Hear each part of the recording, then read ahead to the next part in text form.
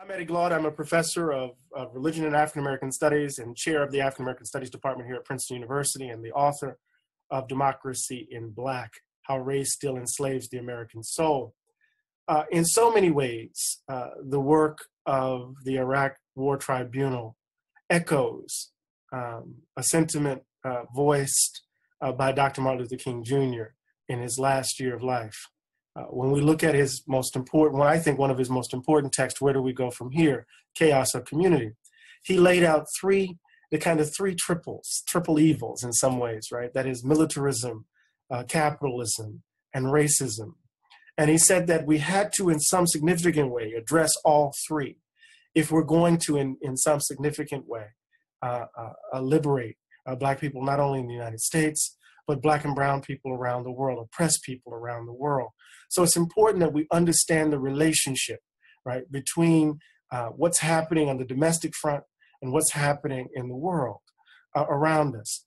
We can't have domestic programs that will address the impoverished community. We can't have domestic programs that will ensure an adequate social safety net for the most vulnerable among us. We can't have a robust conception of the public good if we have a militarized understanding of our country where we think we can bomb people into oblivion, where we deploy our military to protect private interest, where in some significant way our interest, our imperial interest, will undermine the quality of life of other people around the globe.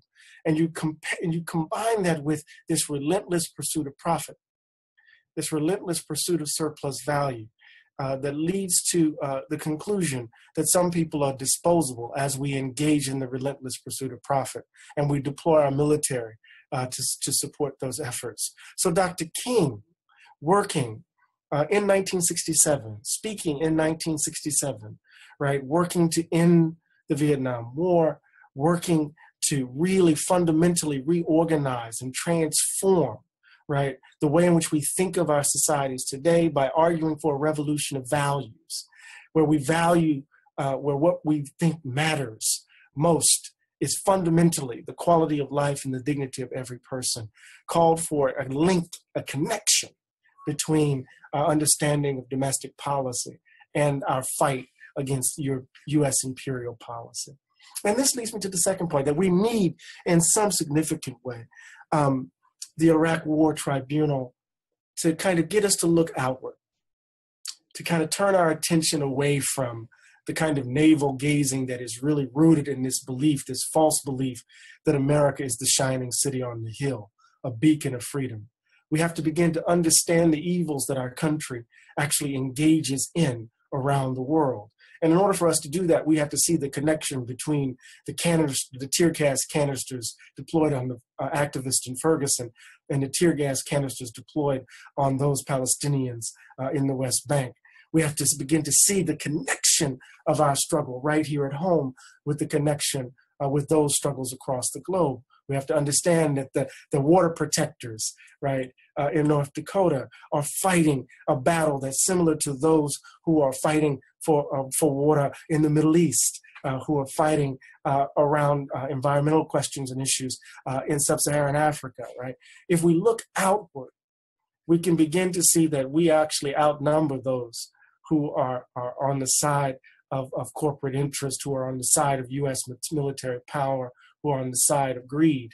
And if so, I think the importance of the Iraq War Tribunal, right, to my mind, the importance of the Iraq War Tribunal is to get us to see ourselves in solidarity with all the people, the oppressed peoples around the globe. But in order for us to do this in a genuine way, I think there's a third point. We have to confront the ugliness of who we are. We can't live the illusion, as I said earlier, that we're the shining city on the hill, that we are a beacon of freedom, right, an embodiment of light. We have to confront the darkness that is an inherent part of who we are and who we actually, I should put it this way, who we are, and confront what we have done. And this will involve, I think, an honest confrontation with war crimes, and an honest confrontation with the blood stains that's on our soul and on our hands. So I think we need a commission of truth and accountability around the Iraq War to to expose the mendacity, the lies that have led to the slaughter, not only of the men and women here in the United States, but so many millions in Iraq.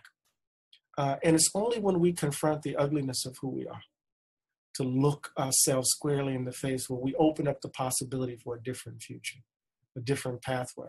So like Dr. King said in 1967, we have to understand the connection between militarism, capitalism, and racism. We have to understand our connection with all the oppressed people around the globe. And we have to honestly confront the ugliness that we ourselves are complicit in. Unless we do all three of those things, we will never, in some significant way, change the course of this nation. But if we dare to do all three of these things, then perhaps we can imagine a brighter future for our children and our children's children.